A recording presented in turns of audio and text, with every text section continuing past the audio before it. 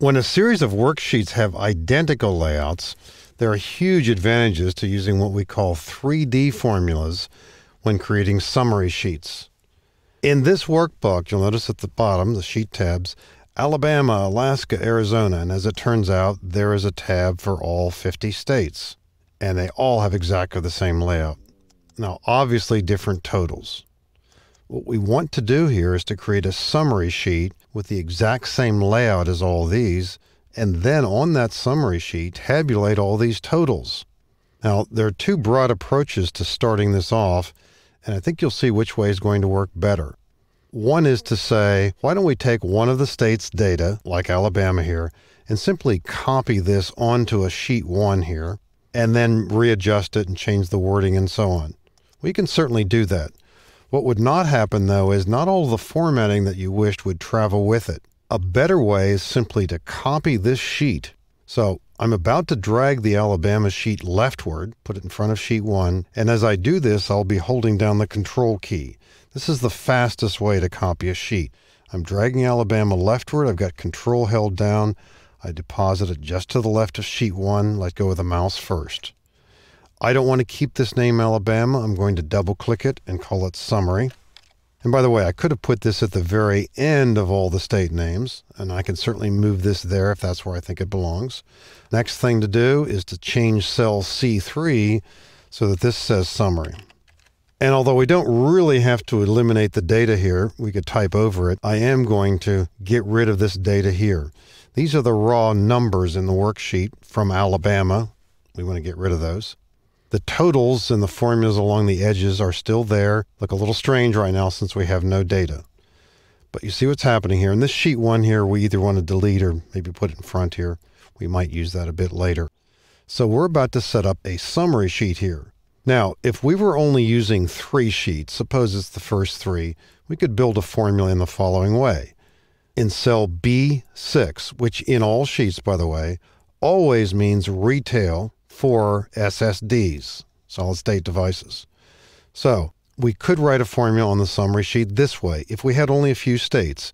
Now I think you can see what's going to be problematic about this if we have more than just a few sheets. I'm going to type equal, click on Alabama, and click this cell, put in a plus, go to Alaska, click here, put in a plus. You really would have to keep your wits about you too if you're trying to do this 50 times. I'm going to Arizona and I'm going to click there. That's enough for the demo. I'll just simply press enter here. And there is a formula that is correct. It's accurate. It only covers 3 states. And I think it's immediately obvious why we wouldn't want to be doing this for 50 states. We need a better way. And that way is a 3D formula. And at the core of what we're about to do here is the concept or the idea that there are times when dealing with multi-sheet workbooks where you want to select either a few sheets or a whole cluster of them. And the key idea is, for example, if we wanted to select all these sheets, we might click on the Alabama sheet and then with the Shift key held down, go find that Wyoming sheet and click on it. Well, that's what we're about to do in this formula. And this is amazingly fast when you think of what we're about to do. We're about to tabulate data from 50 separate sheets. And I'm simply going to start here by clicking the Autosum button, found either on the Formulas tab on the left side or on the Home tab here. Here's Autosum.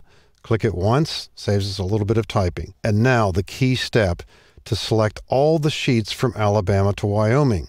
So I'll click Alabama at the bottom of the screen and then use the navigation arrows off to the left. I'll use the rightmost one so that we can see our last few sheet names. There's Wyoming. I'm about to click on it. I'll hold down the Shift key and click Wyoming. And the only thing we need in this formula now is the reference to cell B6. So I'll click on it, enter, we're done. And this formula adds up data from 50 separate sheets, cell B6 in every case. I'll simply drag this down to here and then over to there. And this truly is a summary sheet. Next thing to do would be to drag across these cells, double click to adjust the column widths. Every one of the formulas in this part of the worksheet here is a so-called 3D formula. And it's not that long when you look at it. And the colon here, no doubt you know what that means. You've seen it with cell references. All the sheets between Alabama and Wyoming are included. We only see the first and the last here. Now, you will run into problems, of course, if you somehow decide to move these states around and put them in regional order. Then you'd have to redesign the entire formula all over again, if that's what you need. But this is fast, it's easy, and again, the unusual step in there, but not that strange really, is the idea that we select all these sheets by clicking on the first sheet and then shift-clicking on the last. And this does all the work. There's no question that this is a huge time saver and a powerful tool. It's a 3D formula.